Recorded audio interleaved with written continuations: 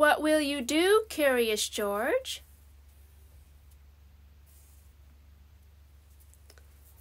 It's a bright, sunny morning, and Curious George wants his friend, the man with the yellow hat, to read him a story. But the man is rushing out the door. He tells George to meet him downtown at noon by the big clock for a surprise. I know you're a curious little monkey, but don't be late, he says with a smile. And try not to get into any messes. George has some time before he needs to meet his friend. There are so many things he could choose to do. What should George do first? George works on a puzzle, or George paints a picture. George takes a big bite of a banana, then he puts on a smock and paints and paints and paints. George paints a colorful picture. He also makes a huge mess. He can't go out covered in big blobs of paint. George has only one choice, and it involves a lot of bubbles. Afterward, he'll be ready to go downtown. George takes a bath. His friend told him to stay clean, but it's too easy for a curious little monkey to get messy. That's okay. George hops in the tub and takes a nice, warm bubble bath. Scrub-a-dub-dub. The bath will make George squeaky clean and ready for a fresh start. Then he can set off downtown to meet the man with the yellow hat. How should George get there?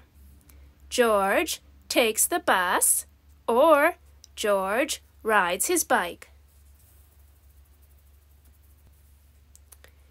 George jumps on the bus and heads downtown. There is so much to see.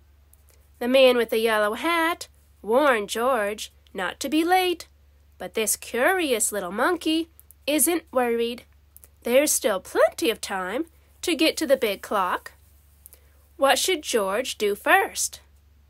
George gets off the bus and visits the animal shelter, or George gets off the bus and visits the music store.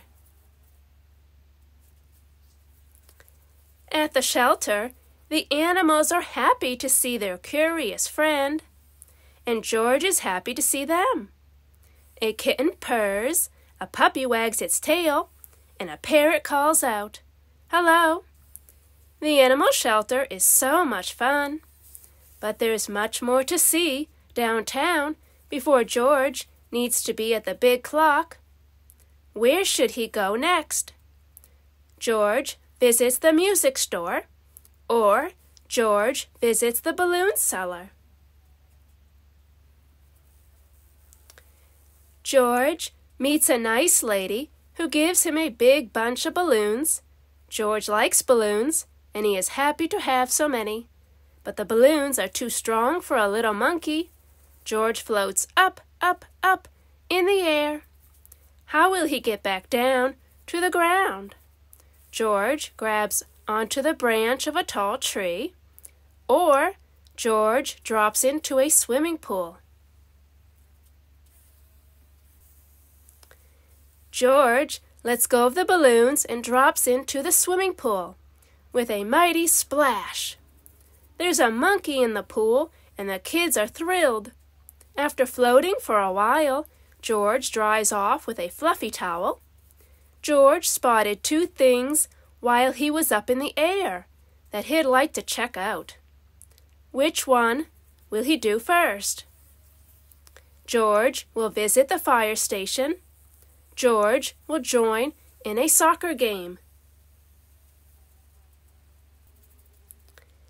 At the station, George sees his firefighter friends. They dress him up in a coat and a hat. He slides down the pole. Whee! George is having lots of fun, and he still has his surprise to look forward to. What should he do next? George doesn't want to be late. He heads straight to the big clock. Or, there's still time, George decides to join a soccer game. At last, George arrives at the meeting place, the big clock. Tick-tock. Will the man with the yellow hat get there soon? What will the surprise be? Despite all of his adventures, George is still a bit early.